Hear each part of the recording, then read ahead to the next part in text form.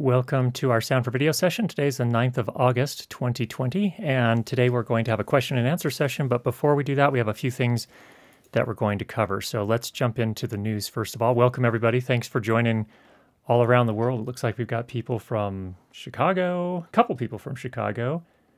Art's here, Art and Alejandro, Zach.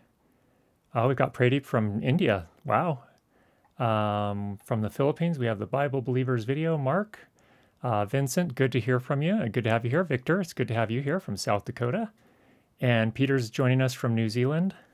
So let's jump in. A couple of things. First of all, Pluralize. For those that use Pluralize to sync audio to video, there's a kind of an interesting new update. So Red Giant has taken over Pluralize as of, for a number of years now. But what they've done recently is they've integrated it into DaVinci Resolve. So I've always found the DaVinci Resolve syncing capabilities were quite good if you had a Blackmagic camera, but if you didn't, it wasn't always a winning proposition. And so it's kind of interesting to see Pluralize integrate into that. So that's kind of a neat thing. And not only can you drop all of your assets, your video and your audio into Pluralize, have it basically sync everything and build a timeline, and then export that over to as a timeline into DaVinci Resolve.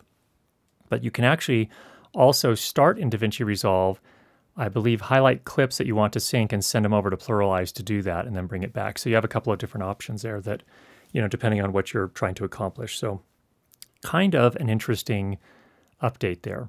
There's also been an update to DaVinci Resolve, although in looking at it, it doesn't look like there were any changes on the Fairlight side. So the main changes there appear to be for the ATEM Mini Pro ISO so that you can record the program plus the 4 camera inputs plus all of the audio into separate isolated files, and then it will bring that over to a timeline into DaVinci Resolve. So nothing really on the audio front there. So Lau tells me that today is the 10th of August.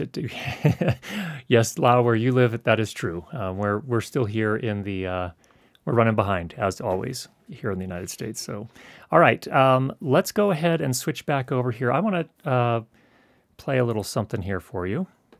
I have kind of a special microphone. And first of all, thanks to Rode. Rode sent this over to me. And I didn't actually request it. It was sort of on Twitter. They said, "What would be your ideal microphone?" And I just wrote Rode NTR. And for those that aren't familiar with the Rode NTR, the NTR is a ribbon microphone. And if you're not familiar with ribbon microphones were some of the earlier one of the earlier types of dynamic microphones. So essentially what they were is they have a magnet, and in between the magnet is suspended can't hold my hand in front of the microphone. Suspended between the magnet, there was basically a little piece of foil that was in sort of an accordion shape. And then as you talk, the sound waves would just move that foil a tiny bit, and that would generate the electric signal that would be generated between that and the magnets and then sent out. And the interesting thing about the ribbon microphone design is, and I'm speaking in general terms here, it really depends. There are lots of ways to implement ribbon microphones, and some of the more modern ones are very different than that. They still use a ribbon, but they do various things. So a couple of things about ribbon microphones. First of all, their polar pattern is, at least in the traditional ribbon microphone design, is a figure 8 pattern. So it picks up on the front, and it picks up an equal amount on the back of the microphone. And they actually did use these in the early film days when they started recording what they called talkies. So they would actually record the sound in addition to picture. And the challenge with them was that the cameras of the time, the film cameras of the time, were extraordinarily noisy. And so the way they would have to use the ribbon microphones in that case was, my understanding was, the microphone would have to be situated near the camera with the side of the microphone right by the camera or facing the camera, to cut out as much of the camera noise as possible. So kind of an interesting thing. Anyway, I wanted to give you a chance to hear a more modern ribbon microphone. Now, another thing about ribbon microphones, at least the older designs, the passive ribbon microphones, is that they needed an extraordinary amount of gain. So easily 70 dB of gain. And until recently, you basically had to buy a special preamplifier for them. Nowadays, we have preamplifiers that actually can supply that much gain that are pretty more standard. The Mix Pre, for example, and the Zoom F series can do that. So anyway, so those were some of the characteristics. Now, this Rode NTR is a little bit different. It is actually an active ribbon microphone, so it has its own amplification circuitry in it. It does require phantom power. That was another thing about the original ribbon microphones. If you applied phantom power to an original ribbon microphone, you could destroy it. So you had to be very careful not to turn on phantom power for the ribbon mics. But with these active ribbon microphones like the Rode NTR, which is just right here, you can actually you actually have to use phantom power, and the phantom power powers the amplification circuitry. So that's kind of the background on it. Now, where are ribbon microphones used? And that's the first thought I wanted to kind of address a little bit. They're used a little bit more in the music world. So when Rode announced and released this microphone in 2005, some of you may have seen it, but on YouTube they had a kind of a promotional video, and they had a singer come in. She has a beautiful voice, and she's sitting at the piano, and she's in a beautiful acoustically designed studio room, and it just sounds fantastic. It's just an amazing recording. They did a really, really nice job engineering it and mixing it, and it's just a beautiful sounding mic. And the thing is that the traditional ribbon mics tended to have a very dark character to them. They had a very broadcast sound to them. So a lot of rich low end, but not a lot of high end sparkle or air, if you will. And so that was kind of the traditional ribbon sound. Now, this NTR actually kind of breaks that mold in some respects, where it has a much more articulate, high frequency response relative to the traditional earlier ribbon microphones. So what I want to do here is go ahead and power that up and let you have a chance to hear it.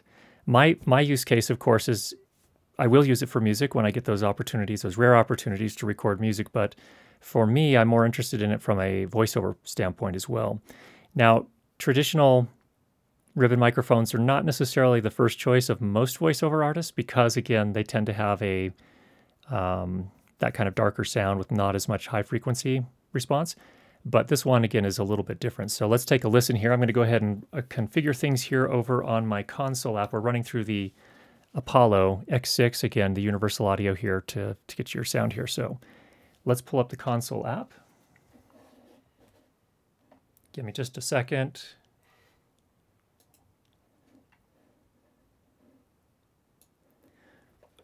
Let me give you also some more background before we get to that. Emma is a producer again today. We had some technical issues before we started here. So we're actually back on Ecamm Live because we were having troubles getting the stream to get over to YouTube from the ATEM Mini. YouTube made some changes on their end. So anyway, let's go ahead and change some settings here. So I want to unmute that and mute this. Okay.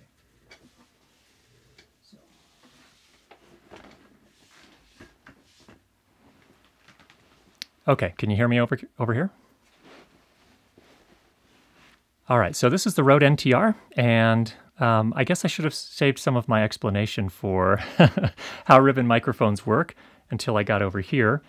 But the reason I'm over here is that, again, because I mentioned before, this particular microphone, this ribbon microphone, as the traditional ribbon design also had, is a figure 8 polar pattern. So I wouldn't want to use it up against the computer screen because then I'd just be getting the reflected sound, and that probably wouldn't sound great. It'd just be kind of phasey and weird. So here instead we're talking into a bass trap. And what else can I tell you about it? This thing is solidly built. They've done a really nice job. I think it's there we are. Okay, I don't know if we're back or not. We are experiencing some network issues here, so I apologize on behalf of the internets for the poor quality here. I was talking about the ribbon microphone. Hopefully we are back. We're going to assume that we are based on what we're seeing here. So a couple things. So this is very, very solidly built, but it is still a very delicate type of design because of that. Again, that ribbon which is, I think, if I remember correctly, 1.8 microns thick. So it is very, very thin. And it's pressed in a sort of accordion pattern, which is interesting as well. And then it's all that's housed inside of an inner capsule with a little bit of kind of a windshield in front of that, and then that's put inside of a shock mount, and then that goes inside of an outer grill. But nevertheless, you do have to be careful if you get up too close on these. Plosives can actually damage the microphone. So I also am using the. This is actually the same shock mount and pop shield that comes with the Rode NT1 if you buy it in the kit form. And so that's providing another layer of protection here. So that's a sample of what the Rode NTR sounds like. For my voice, I think it works pretty nicely. Again, my voice tends to have a fair bit of sibilance, and so I think this actually matches pretty nicely. It's not as harsh, but it is definitely more articulate than the traditional ribbon microphones, and I've used one before called the Golden Age Project. What was it, R1 Active Mark III or something like that? I can't remember. I don't remember the exact model name, but it's kind of a cheaper ribbon microphone. But nevertheless, this one sounds, to my ear, this one sounded very good. So I think it has some promise, certainly for me, for a voiceover microphone. If I want that kind of that rich low end to it, that's the thing about the ribbon microphones. They have this beautiful, beautiful low end. So, all right, we'll go ahead and switch back.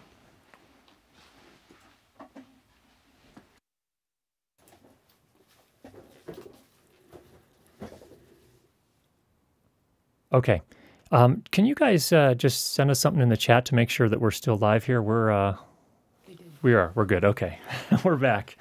All right. Thanks for that. So, what I wanted to do here is there's one other microphone that I want to pull in here.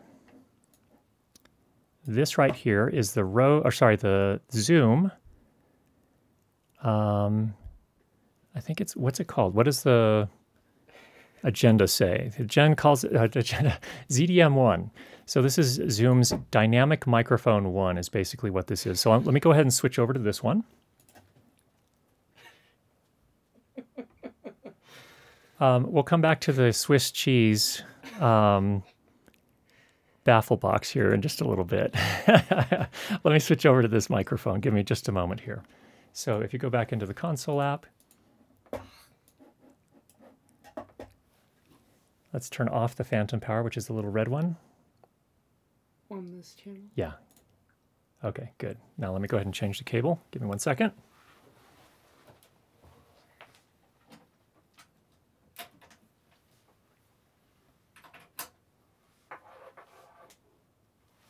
Okay.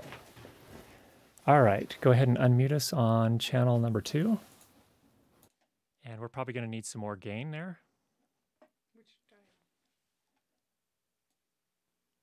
Okay, checking 1, 2, 3, 4, 5, 6, 7, 8, 9, 10. That's probably good there. All right, now we're hearing the Zoom ZD. What's it called? ZD1. The Zoom Dynamic Microphone. I'm having a hard time with the name on that one. In any case, this one was actually made with the release of their new PodTrack P4, and this comes in a you can buy a mic pack. It basically is what they call it. And the mic pack includes this microphone, a dynamic microphone, with the windshield here. It includes a set of headphones, so over-eared headphones, kind of like this. This is not them, but in this style.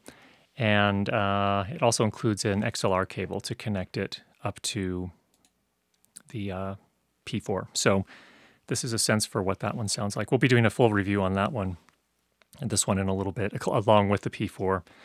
Probably not go as much detail for the microphone. Well, maybe we will. I don't know. We'll see what people want. But another dynamic microphone. So this one's going to be obviously a lot less expensive than a Shure SM7B. And there's your first sample, just so you can hear what that sounds like. All right, let's go ahead and mute that. All right, we're back on the earthworks here now. Okay, interesting. All right, let's go back to our agenda here and see where we're at. I think we're going into the question and answer next. Yes, okay. So in the chat, definitely go ahead and let us know what you thought of the two different microphones there. I'm curious what you think of the both the NTR from Rode and also the ZDM1. That's what it's called. All right, let's jump to our first question here. Have you had a chance to compare the noise reduction plugin on the MixPre 2 relative to its performance on the high-end sound devices recorders? This is a question from Ken. And Ken, no, I have not. So I have not purchased Noise Assist for the MixPre yet. I do have it on the 888. I did do I think you probably saw this. I did a video on that demonstrating its capabilities there. However, so I don't know the answer to your question. I have not compared the two of them.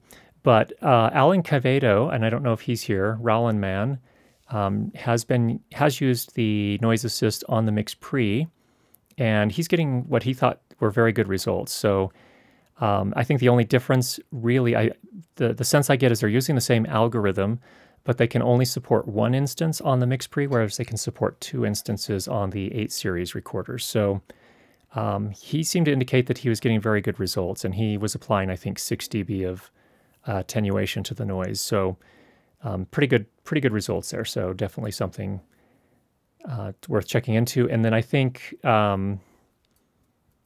so if I had to guess, it's the same algorithm. And I would say the thing is that it's one of those things that you probably would not use for narrative filmmaking, I wouldn't think. But I think it could have its uses in other situations, especially live situations. So if you're live streaming from some noisy location, that's where it would probably make a little bit more sense from my point of view. Although some people say, well, yeah, I'll apply it to one of the mixed channels and just give post that option. So it just really depends. I think it's really the job of the production sound mixer and the production sound mixer's crew to optimize noise performance on set. And I probably wouldn't rely on that for narrative filmmaking, but it's a great tool to have in the kit, and there are cases where it may make some sense. So those are some thoughts there. Okay. From Victor, when will your ATEM course be out? Well, I'm taking next week, starting tomorrow, off from my day job to work on it. If everything goes as hoped, we'll hopefully release it by this time next week. So that's the plan. We'll see how it goes. All right, next up from Bill, we have a question. I'm currently focused on indie narrative work, mostly in short films. I'm using a Sennheiser MKH50 and a Zoom H6. I'm debating upgrading the recorder to a Sound Devices MixPre 6.2 or 10.2. The main motivation is that when I'm working with quiet sources, such as whispered scenes or some Foley sounds where I have to push up the gain, I may have to denoise it later. I'm curious if you think there will be a significant difference in noise performance of the Cashmere preamps to warrant the upgrade. Thoughts? Well, you guys tell us in the chat here, help out our friend Bill. Let's get your impressions, but this is what I can say about it. I think it depends on the noise you're getting. If you're getting self-noise from the preamplifiers in the H6, then yes, unquestionably the MixPre 2 series in particular will deliver a cleaner performance. No question. However, and Bill, you may already know this, so I don't mean this to come across the wrong way, but if just in case, some people mix up this concept of self-noise from a signal chain and ambient noise. And so they get a bunch of ambient noise in their recording because, there's a lot of noise in the location where they're recording, and they say, "Oh, it's so noisy. I don't like this recording. It's too noisy." And they start looking at new gear. Well, it's important to make that distinction. So obviously the MixPre is not going to help you if there is noise, ambient noise in the location where you're recording. But if it is self-noise that you're experiencing, that kind of low-level hiss, then yes, it'll definitely make a difference. So let's go ahead and see what the rest of our friends here in the chat have to say as well. So thanks for the question, Bill. All right, Vincent agrees that, yeah, the Cashmere preamps definitely have a better signal-to-noise ratio than the H6 and a better equivalent input noise rating as well. No question, and I agree. So yeah, it'll help from that standpoint, but just keep in mind that it doesn't solve ambient noise. Okay, let's move on to the next one there. Next up from Hal. I'm shooting my first scripted web videos, renting a location, even have a DP and a PA and I will run audio. I have a Sennheiser G4, which came with a mic that is very round and large. It's great, but nearly impossible to hide. I don't want the mic to show on camera. I've usually borrowed a flatter, rounder mic from a friend and taped it to the sternum when I wanted to hide it. If the actor is wearing a button-down shirt, do you suggest this is the way to go? I know, a very basic question. Let's pause there. I think that's a fine approach. Yes. With button-down shirts, a lot of times what I will do these days is, and it varies in every single situation. Sometimes that'll, taping it to the sternum will be great. Other times the clothing will rub against it and it will not be great. So you're just going to have to kind of work on that situation. But yes, that is a valid approach, and sometimes the way I go certainly for narrative filmmaking. Now, if I'm doing corporate stuff, I'll be less likely to do that. And in corporate, what I'll typically do is I don't know which microphone you're going to be using. It sounds like it's hopefully smaller than the ME2, which is what comes with the G4. But if you do get one of those, if you get something like a Sanken COS 11 or whatever it is you're using, those work. You can typically run those into a buttonhole on a button-down shirt where they'll be fairly well hidden, and yet you'll get very good audio response that way. And the nice thing about that setting is, at least in some cases, is that it moves with the clothing. So if the person does move around, instead of rubbing against the clothing, it'll move with the clothing. So you'll still get some potential clothing rustle, but you won't get the clothing rustle that comes with fabric actually rubbing against the microphone capsule. So, but what I would say, Hal, and I think you'll probably, if you haven't already found this, you certainly will, is that sometimes when you get to the location and you're actually wiring people up, you're going to have to experiment, and you'll have to have them move around a little bit and see how well the position you chose is working. And if it's not working, you're going to have to kind of tweak it and find a new place to do it, a new place to put it, or move it around a little bit, or use a different material to tape it, or, all sorts of different things like that. So we have some older videos, excuse me, where we talk about a lot of different strategies. If you look up Curtis Judd Ursa straps, you'll find a video where Simon Bish from Ursa came on and gave a lot of really good tips on how to hide lavalier microphones. So the reality of lavalier microphones, just so everyone, for those that haven't worked with them enough yet, you will constantly be fighting clothing rustle, most likely. So you got to kind of tune your skills on getting those things hidden, and it really comes down to experimentation. So, all right, moving on. I'll also set up a boom, the Deity D3 Pro, and plug that into a Deity Connect receiver and push the audio wirelessly to my audio recorder. I'm concerned that unless I shoot very tight on both A and B cam, the boom audio won't be too great. I'll bring tons of C-stands and can hang towels. Is that the most I can do? Holding recording scratch into the camera. So Hal, a couple of things. If you can get anything more substantial than towels, I would. Towels are not going to do, they're better than nothing, but they're not going to be as substantial as a proper sound blanket, or at least the heaviest moving blankets you can find. So those will help more. So I would first of all focus on getting heavier blankets. The trick with the D3 Pro is it's a very short shotgun microphone, and it does not have the most focused puller pattern. So yeah, if you're going to have to pull back and be operating at 1 meter or 2 meters away from the talent with wider shots, you're going to get a lot of room. So you're definitely going to want to do as much as you can to manage the room. And you may have to rely more on the lavaliers in that case. So I guess what I would say is, the C-stands and blankets would be good. And I guess that's the most you can do. You can, if you have budget to borrow, or, anything for a longer shotgun microphone, then you could potentially get a more focused puller pattern and be able to operate at a little more distance and still not pick up quite as much of the room. So those are some recommendations that hopefully are helpful there for you. All right. Thanks to Alan for the super chat. Appreciate that. All right. The next one is not so much a question, but Ed did a little bit of interesting research here. For those that use the MixPre and the AA battery sled, you know how difficult it is to get AA batteries in and out. And especially the Eneloop batteries, the Eneloop Pros here is what Ed was using. He actually got out some calipers and measured the diameter of the batteries and found that they're not actually perfectly round. And in fact, you can see here that if you orient the batteries like he shows here, where it shows the plus and minus symbols facing up, that's going to be the best fit, which was really fascinating to me. So if you do it with the Eneloop Pro facing up, it's going to put a lot more stress on the battery sled, and it won't fit as well. And it could pop off the back of your MixPre as well. So great information from Ed. So Ed, thanks so much for sharing that. And that's really useful. Again, if you need a quick way to remember that, have the plus and minus symbols at the either end of the battery facing up towards you out of the battery sled there. Okay, moving on. All right, Rob has a note here. Halsey questions regarding location sound. Also recommended he do whatever he can to control ambient sound, turn off air conditioning, etc. Absolutely agree. So thanks for that, Rob. Yeah, anything, it is the production sound mixer's job to keep an ear out for all of that stuff and do what they can within reason to eliminate all ambient sound and noise. Okay, good. A question here from Alejandro. I have a film shoot coming up in September and production is using a rain machine. Currently, I'm using the Rycote Super Shield and it's worked fine.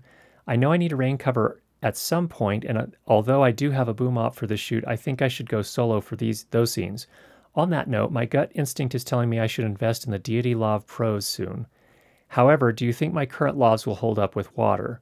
I'm currently using the MKE2 Golds and a Countryman B3. Also, if you have any suggestions for rain covers and their prices, that would be awesome. Thanks for taking my question. Okay, well, let's talk about the rain covers first of all. So we have over here at Gotham Sound, there is the Rycote Duck Rain Cover. Something worth looking into. It's a price. It's, you know, there's a price involved, but I think the idea is that they've designed it so that it protects the blimp cover from getting saturated, and at the same time, it also, I think the material is made so that when a raindrop hits it, it doesn't make as much noise. So that's one worth considering there as far as the boom mic is concerned. All right, moving back over to the question. I don't know if the MKE2 Golds are water resistant at all. I don't remember. It's been so long since I used them. But I wanted to say, I know that they released, they actually essentially took the MKE2 and made a version for GoPro. And I remember talking to one of the product managers at Sennheiser about that. They were very excited. I was actually at NAB when they announced it. And I asked him, well, how does that hold up when you're like out in the snow? Because they had all this footage, beautiful footage of people skiing and stuff. And he said, oh, it's great. It's basically waterproof. So I don't know if that's the same design that went into the MKE2s. But in any case, I would look into that a little bit more. So I would give the folks over at Gotham Sound a call and see what they can recommend. And I'm not sure. I think Countryman has a waterproof mic, but I don't think it's the B3. I don't remember for sure on that one, Alejandro. So I guess it depends. Do you know how wet the people are going to get? Is this they're going to have a rain machine, so I assume it's a narrative piece. Are they going to be just completely exposed out there? If so, I think that's going to make a difference there, and I think you're going to want to look at some things. I would also look at Alan Williams over on the SoundSpeeds YouTube channel. Recently did a piece where he showed how to essentially waterproof a transmitter, so you may want to watch that if you haven't seen that already. I think you follow his channel, so if you haven't, definitely worth checking that out as well, because you're going to need to protect that as well. But I'm not positive on the MKE2 and the Countryman B3. Blue button again. Oh, wait, no. Here we are. All right. Froze again. Yes, we are having some network issues here today, so it appears to be something on our side. I don't know what it is. I was actually on a Zoom call with my family before this, 30 minutes before we started here, and it was fine. So I don't know what's going on. So we're getting the disconnect messages on this side. So I apologize for that again. I apologize on behalf of All West Communications, who is providing our fiber connection to the internet, which is not acting very much like fiber. So anyway, okay. Andy says, "Hi Curtis, self-recording videos. I had a half-second dropped audio, but not noticed until the edit. Any way to monitor for this when self-recording?" Yes, I do have a recommendation actually. You might consider a set of in-ear monitors, so they're not like wearing big headphones, and they fit into your ears. I don't usually wear them because I don't find them as comfortable, but it is an option in terms of getting sound. So these fit pretty discreetly in your ears, and then the cables go over the top and around the back of your ears, and then the cable can run down your back. So it's a little bit more discreet than wearing big over-ear, monitors like this. These here are the Shure. I don't know the model number. Let me see if I can see it on here. I don't know if they put, Yeah, but the young eyes. what? It's the 215s. Okay. It says on here 215. I thought it was too small. No, it's the SE 215. These are less than $100, and they're actually pretty good. I was pretty impressed with the sound of them. So that's something to consider, Andy. Yeah, it's tough. If you're self-recording and you get a dropout, then that's a rough one, especially if you wrap everything and go home. What ear pads are you wearing? This is from Vincent on your DT770s. So the old gray ones that I've had on the DT770s are the originals, and I was trying to remember how long I'd had those. I'd had them at least 8 years, and they started coming apart at the seam right here next to the ear cup. So these are just actually replacements, and you can get them in gray or in black. So I got them in black this time. A little more discreet, not quite as, they're not yelling, I'm DT770s as loudly. So, all right. How's the Sennheiser versus Shure IEM comparison test going? They're on hold at the moment, budget constraints. It's still at one of the top things on my list to get those sorted out, but the budget is basically frozen for the moment. So thanks. Okay. But yes, Ken, it's still definitely very much in my radar here. All right, Mark asks, I have a question about the MixPre 3.2 and 32-bit float recording. When using 32-bit float, can or should gain setup be configured differently compared to a 24-bit with limiters? And once the recording is made, what is a good recommendation for audio normalization? I'm currently using a Sennheiser MKE 600 when booming and the Sennheiser AVX ME2 wireless lav, depending on the job. Also using DaVinci Resolve 16.2 latest version. Okay. Mark, couple things. Number one, fortunately for you, the AVX does have its dynamic range feature, which will basically acts kind of like a limiter from what I can tell. So that's going to save you, because the reality is that most wireless systems, when you push them, you have multiple gain stages there in essence. So in many cases. So if you're using a MixPre, presumably what's happening is you have a preamplifier at the transmitter, and then you're sending line level signal out into the MixPre. But the problem is that if things clip at the transmitter, they've clipped. And so there's nothing the MixPre 3 can do about that, even when you're in 32-bit float mode. So fortunately, though, the AVX has that kind of dynamic range feature. It's not perfect, but it works pretty well. It's hard to clip it. So you're probably in pretty good shape there. But with the boom microphone, the MKE 600, what I found is that if you push the gain a little hotter when you're in 32-bit float mode, it changes the character of the preamplifier. It actually sounded richer, had more low end. It was almost like the analog stage of the preamplifier was saturating a little bit. So it can be a really interesting sound. You can kind of play around with it and see what you think. But I would typically probably go for about the same the same strategy as when recording 24-bit typically. So unless you really gotten used to what happens when you push them. So that would be my advice. Just kind of go with the same approach. And that way, if anything does hit up against zero, then you're not losing it on the boom mic.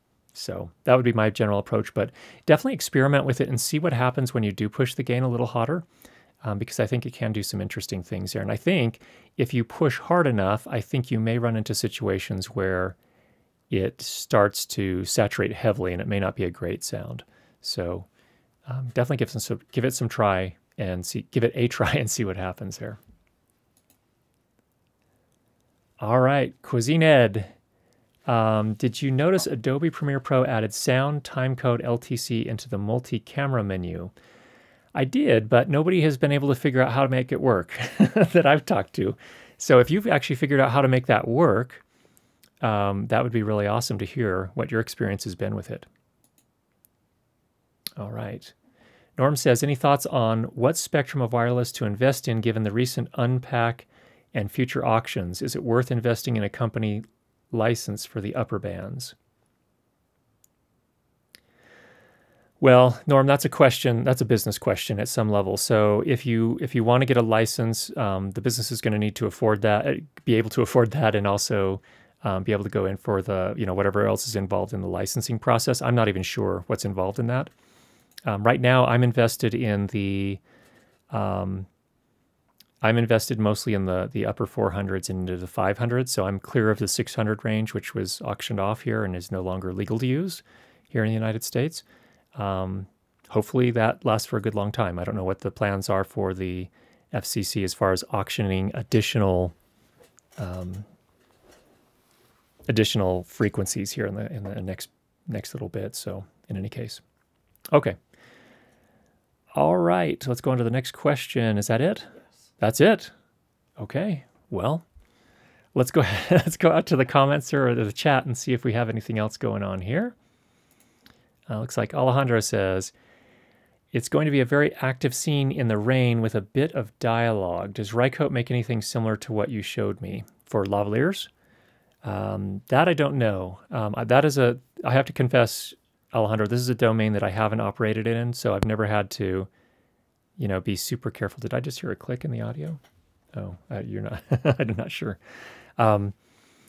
In any case, that would be another one to call Gotham or True Audio and just see what they recommend there. I think what you might find is you might want to rent a lavalier that is actually moisture-proof in some fashion. So just to protect your investment. Again, they should be able to tell you on the MKEs as well. So Victor mentions that ribbon mics are often used with sax and woodwinds. Yes, give a nice response to some of those. Miking a guitar amp, very good. Does your brother have any ribbons in his studio? Cole's 4038 are really popular on drums. No, he does not. He actually doesn't do as much music anymore. And in fact, on drums, he actually sends, when he is producing someone, he sends the drums to a different engineer in town that's actually better set up for doing drums. So he actually, I guess, picks and chooses his battles, so to speak, these days. And so he doesn't mess with that as much. So he lets somebody else do the engineering on the drums, and then he'll do everything else from there. All right. Can you explain the Swiss cheese baffle box? So all of the bass traps that you see in the room here, typically, like this one here, this one back here, we've got a couple on the ceiling. Those are from GIK Acoustics. They are broadband traps. And the difference is that the Swiss cheese one that you see behind me here is a portable model of the same thing. It's not quite as thick. This one I think is just about 2 inches thick. They kind of pitch it as a portable vocal booth. I actually have 2 of them, and they just basically are like a book shape. So you can fold them up to move them around and then unfold them to actually use them. And so the reason I put that there is that with the ribbon microphone, because it is sensitive on the back, I didn't want the sound bouncing all over. So I didn't want to put it down right here in front of a computer screen and be picking up the reflected sound off of the computer monitor at the same time I'm picking up my voice on the front. So it would have been just a bad way to demonstrate the capabilities of that microphone. So that's the story behind that there. Vincent says, for the NTR, if Curtis reads this later, how the lows go with a high-pass filter on. So there's no high-pass filter on the microphone itself. But if we wanted to, we could switch back over to that and turn a high-pass filter on and see how it sounds. Let's try that. Okay, don't turn it on yet. I've got to unplug this other microphone. We've only got 2 inputs on this interface. 1 second here. Actually, go over to the console, pull the gain down to 45.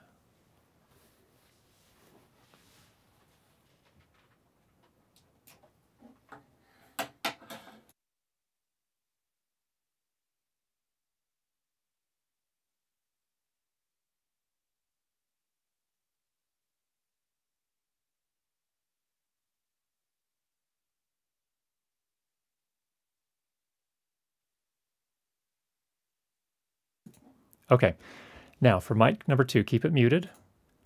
Turn on phantom power. Give it just a moment. This one takes a little bit. It actually, when you apply phantom power, it takes it a little bit to settle in. And we have the high pass filter on. I don't know.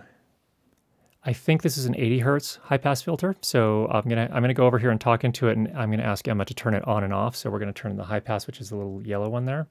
Let's have it on at first. Okay, so go ahead and mute this mic and open the other mic.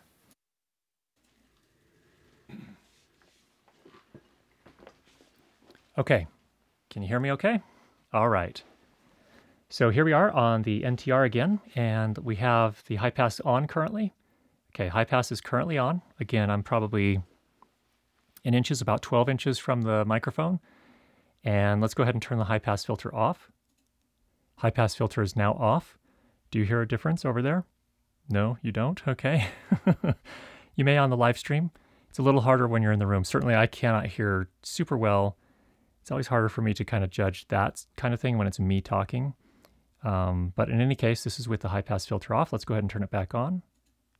And the high pass filter is turned back on at this point. So that may not be the best example from the standpoint that it is, well, 80 hertz is not, I don't know what the curve is on it. I don't know if it's a minus 12 dB per octave or less. I don't know. I think it's a fairly gentle one though. So there may not be a huge difference there. So, okay, let's go ahead and mute this one.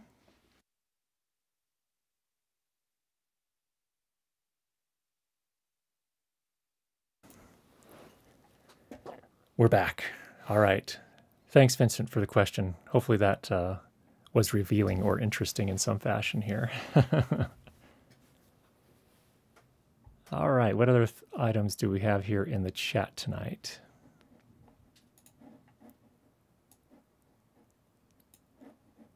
Can we do an IP rating on mics? Some microphones do have IP ratings. And then the stream went down. Sorry about that. I said, Emma will fix it, and indeed she did. She did a brilliant job.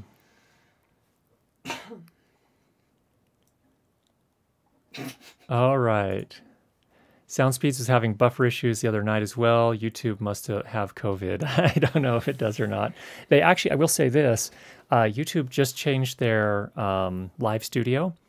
And one of the things that's confusing is that every live stream that I've done in the last 2 years now has a key represented in this drop-down box. And it's like, what? This was never there before.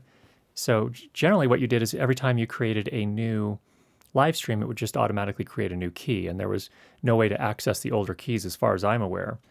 But now evidently you can go and access all of your old keys. So what we found was we could not live stream from the ATEM Mini Pro. It just wouldn't, none of those would work. So, all right, Greg has an interesting question. Accidentally recorded 44.1 kilohertz. Is this an issue for video sync? Should I resample before import into the nonlinear editor? That's a great question, Greg. I've actually run into that a couple times myself. I have not found it generally to be an issue for sync. But if you are going to release in a format, or wherever you're going with your video, if it's going to need to be in 48 kilohertz, then yeah, you're going to have to resample at some point. And I would trust you to do a quality job of resampling versus a video editor. So yeah, I probably would convert it and just see. But I haven't generally found that to be a big. If you have a solid clock, I haven't found being on 44.1 kilohertz versus 48. When you should have been on 48. I haven't found that to create issues with sync generally. So as long as the recording product, the recorder has a pretty solid clock. So good question. I don't know if anyone else has different experience on that. Please let us know. All right, Bob. What settings would you recommend for the MixPre 3.2 to record live piano flute in a living room using two Shure KSM 137 SL mics, recording video with a Nikon Z6? I would go to 48 kilohertz, 24-bit, and I would do a sound check and get the gain on each of the microphones. Well, you're doing a stereo recording, so I would link the two of them into a stereo pair on the MixPre, and then I would gain up until the peaks were hitting somewhere around -18 generally. That's the way I would probably approach it. Anyone else has other input? Love to hear it from you. Okay, Vincent. thank you for the super chat. And he says it does sound a bit tighter to me, at least with the high pass filter on. Interesting. Okay, good. Good. I haven't done a whole lot of experimenting with that mic, but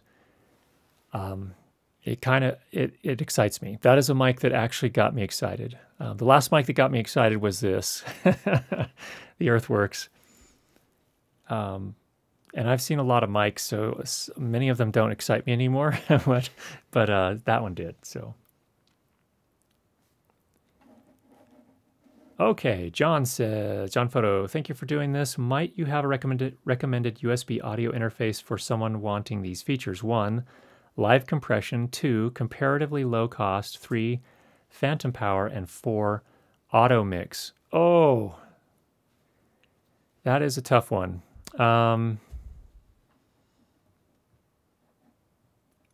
I don't know how low cost, comparatively low cost is in this particular case. That's a pretty tough one. I guess the closest thing I can think of is probably the Rodecaster Pro, but it doesn't really have auto mix. It has a noise gate instead that you can apply to each individual channel. I don't really like to approach it that way. That can be really difficult to set up and get it working reliably. But that is an option there. That's probably the least expensive option I can think. Well, no, I take that back. Well, there's a Zoom F4, but it doesn't have compression. It's comparatively low cost, phantom power, and auto mix, but it doesn't have the live compression. There probably are some mixers out there that do everything except for the auto mix. And then there's the MixPre that does everything except for the live compression. It does have of course, the limiter, but no live compression. So, yeah, there's probably some like traditional mixing boards if you're open to that form factor. There are probably some of those out there that you could find. I don't know if maybe Midas has something like that. I think the Zoom LiveTrack L12 has live compression, but I don't think it has auto mix. Yeah, that's just a tough combination there. What you could potentially do, well, no. All right, we are apparently back. Frozen, connection broke. Hold that pose, Curtis. Buffer road, maybe provisional on that recommendation.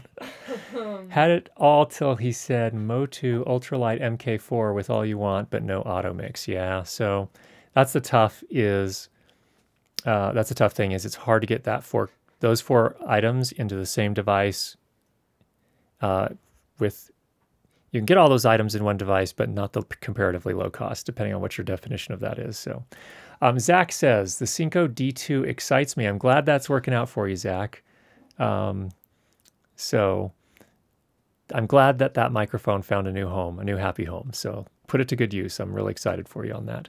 All right, Cuisine Ed. What is so industry standard about the MKH416? I don't use it that much. I own it, but I don't use it that much. I bought it actually to be used primarily as a reference to when I'm testing other microphones, just because so many people ask to, hear a new microphone versus the Sennheiser MKH416 when we're talking about shotgun microphones. Some people just like the sound. It does have a rich low end. It has that super crisp top end that was originally voiced for analog recording, tape recording. But some people just love that crisp noise. I shouldn't call it noise. They love that crisp sound. For me, it gets a little harsh on a lot of voices, including my own. So it's not the first mic I pull out. But if I'm going to be working with someone that has a very dark voice without a lot of articulation, and they have this tendency, on some mics to start sounding like they're just going, just a whoa, whoa, whoa, whoa, whoa kind of sound to them, that's when an MKH416 or also the Schoeps CMC 641 is a pretty nice fit. Whereas those, I don't like those mics on my own voice, but I don't know what's so I think it's just one of those things where, certainly in the gaming streamer world, it was all word of mouth. And it's the same thing with the Shure SM7B. The Shure SM7B is a good microphone, don't get me wrong, but it's not the best microphone out there, and it requires a ton of gain. And so people are, working with a Zoom H6, and then they go buy a Shure SM7B, and then they have to crank the gain to max to get a good signal for a live stream, and then they're frustrated. So anyway, So I don't really know beyond that. It's a fine sound, and I don't think most people that own that microphone aren't disappointed with it. They can get good results, and you can always EQ in post. So that's what I have to say about it. Would you ever recommend 32-bit floating point over 24-bit for recording live music on the MixPre 3.2? Yeah, sure.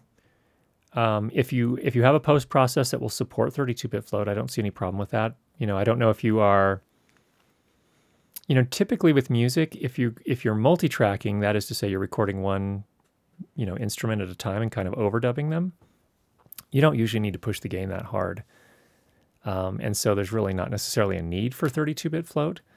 So it can't hurt if you have a post workflow or a mixing workflow that can adapt to that. But I don't really see a massive advantage. Now, if you're recording live music, that can be different. If you're not at the mixing board controlling everything from there, 32-bit float could potentially save you. Again, I don't see that as kind of the main use case for 32-bit float, but I don't think it could hurt either. So, all right. Let's see. What's Ken's comment there? Universal Audio can host plugins within the interface, but I don't know if it can host a Dugan. Yeah, as far as I'm aware, I haven't seen a Dugan from Universal Audio, so an AutoMix. So not there are some other, who was it? My friend was talking about this. Alan Tepper, who has a podcast about podcasting. It's called Beyond Podcasting, in fact. When the Zoom F8N first came out and it had its auto mix feature, he asked me to come on his show and we talked about auto mixing. And there were some other devices he identified that did auto mixing as well. And they were more traditional mixers. Actually, one of them was a digital mixer, I believe. So kind of a rack mount. I think it might have even been a rack mount mixer, and then you control it with your iPad. But I think it was in about the $1,000 range. So I don't know if that fits within your definition of reasonably priced, but there's an interesting one there. All right, Bill, thanks so much for the super chat. Late to the chat tonight, but thanks for doing these. My pleasure, and thank you for sticking with us while the internet gods have unleashed their wrath upon us tonight. All right.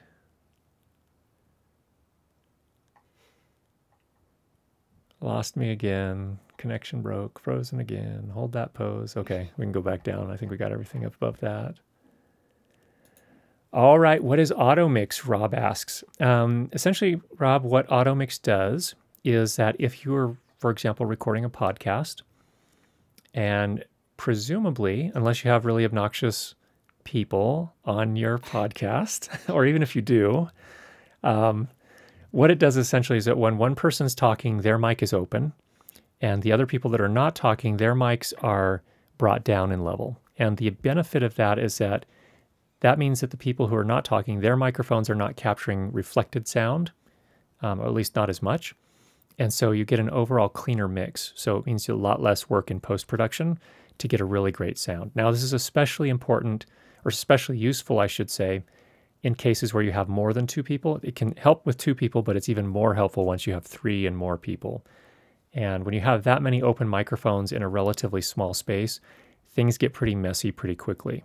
So that's what AutoMix really helps with. It helps kind of create a cleaner overall mix for you, and it does it automatically. So normally, if you had someone live mixing, a production sound mixer live mixing, when a person's talking, they would use the fader and push it up on the person talking, and they pull the faders back for the people who are not talking.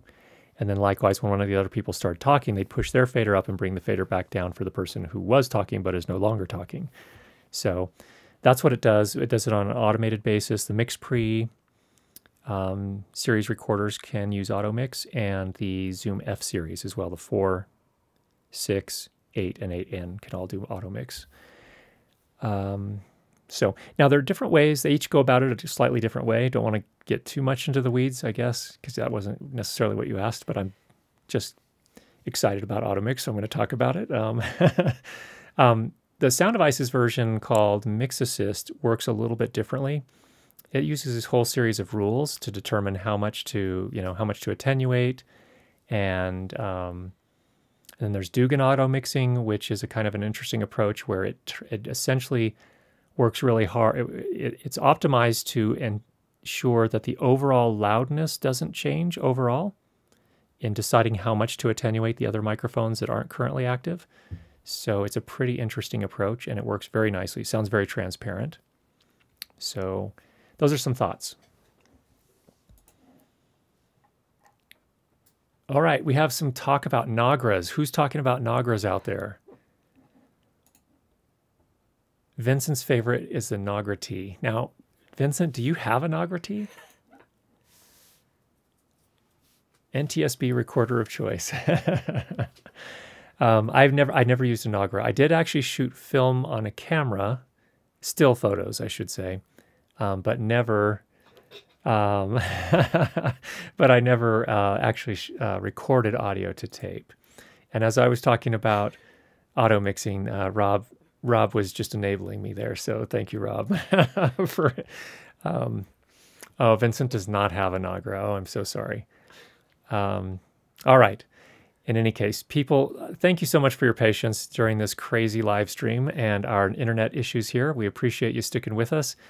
Thanks to Emma for sticking with us during the chaos. I look forward to going back to the ATEM stream. Yeah, we're hoping to go back to the ATEM next week. It's a lot smoother that way. So in any case, thanks everyone for checking in, and I hope you get out there and make some great sound this week. We'll talk to you again next week. Take care, everybody.